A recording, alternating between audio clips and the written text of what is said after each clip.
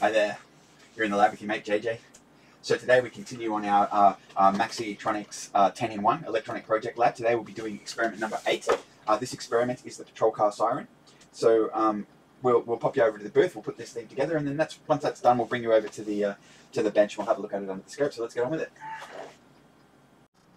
Here we are in the booth, going to be putting together our next circuit, which is the patrol car siren. This is circuit number 8. So first of all, let's just pop out the hookup wire from the previous experiment. The previous experiment was the continuous wave transmitter. We created a signal transmitter that could send a continuous wave to an AM receiver. So that was project 7, just done previously. And now we're going to continue with project number 8. Now I'll just pop you over to the book cam and tell you about this circuit. So this is circuit number 8, patrol car siren. This circuit generates an audio frequency tone which sounds like a siren when it is keyed. By connecting the transistor collector to one end of the transformer and the transistor base to the other end through the resistor, the circuit is made to oscillate. Whenever the key is depressed, the capacitor is switched into the circuit, changing the frequency. Keep pressing and releasing the key to produce the sound of the siren. So that looks like there's 8 wires to connect. The cabling diagram's on the top right, and the schematic itself is down on the bottom right there. So just looking at that, we've got so the capacitor that we're using is the 0.05 microfarad ceramic capacitor. Actually, all the capacitors in this particular project are ceramic capacitors. There's no electrolytes. The 470k ohm resistor is used. The transformer is used. The NPN transistor is used. And the output's through the terminal, the earphone, sorry. So we'll plug that in when we take it over to the bench. So let's pop you over here. Now, let's wire them up. So we've got 10 to 18. So 10 to 18 is connecting the base of the NPN transistor to one end of the 0.05 microfarad ceramic capacitor. And then we've got 10 to 22.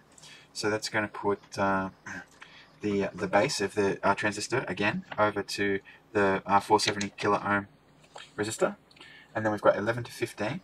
So that's wiring in the collector to 17, was it? No, 11 to 15 down here. Okay, so we're connecting the collector to the transformer, and 12 to 28. So we've got 12 is the emitter of the transistor, and 28 is the key. So we're just wiring the emitter of the transistor over to our switch, or as it's labelled, the Morse key. Of course, we don't use it for Morse in this particular experiment. Let's talk 28, and then we've got 13 to 23. 13 to 23. So that's connecting the transformer to the other end of the 470k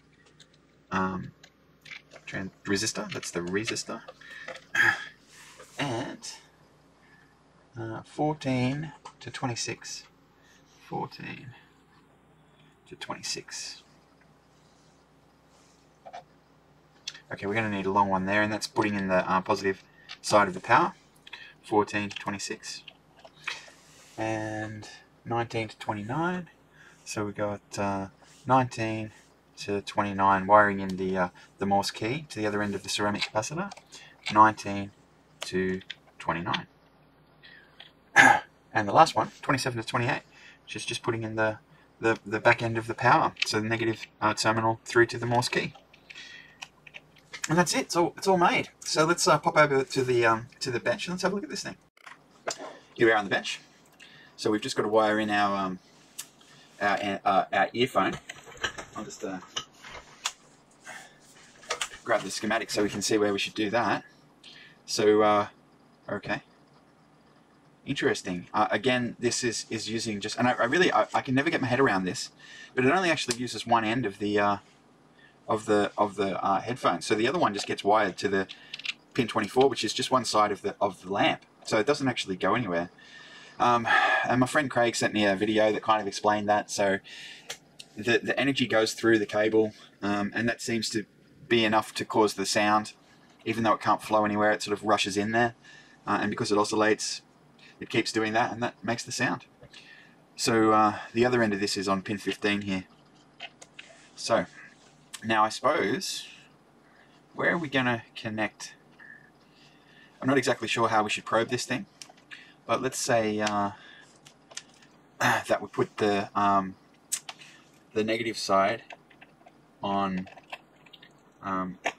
this end, and let's just see what comes through onto the earphone. Why not?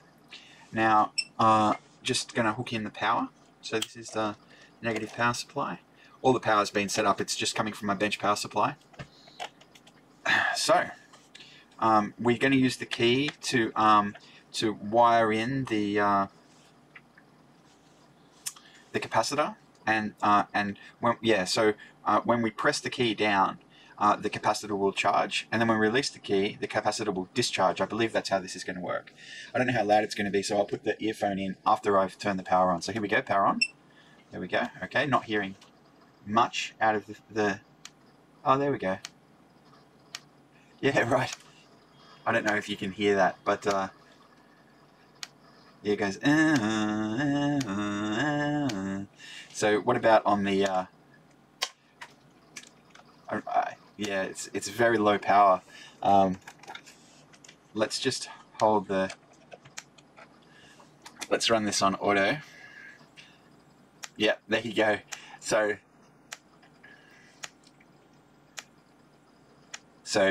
the difference in tone is just basically because this goes from 400 Hertz to 260 Hertz. 400 Hertz, 260 Hertz. So that difference in frequency accounts for the difference in tone, and the actual oscillator is me. I oscillate the circuit by pressing and releasing the key. So if we actually wanted to have a real circuit that was doing this, we'd need another oscillator. So one oscillator creates the tone, and so that's that tone, and then there's that tone, and then there's that tone, and then there's that tone. But that's me on the key. So, okay, well, let's throw you over here.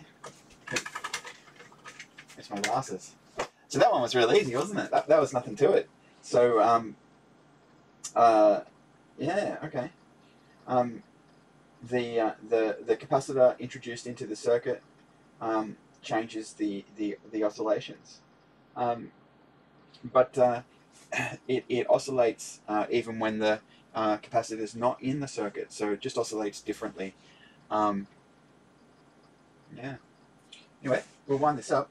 There's two more circuits to go, and the next one will be an audio frequency oscillator. So I think that the patrol car siren that we just made is also an audio frequency oscillator. So I'm not sure what the next circuit will be, but we'll check it out soon. Thanks for watching. If you want to see the next video, don't forget to subscribe, and I'll see you again soon.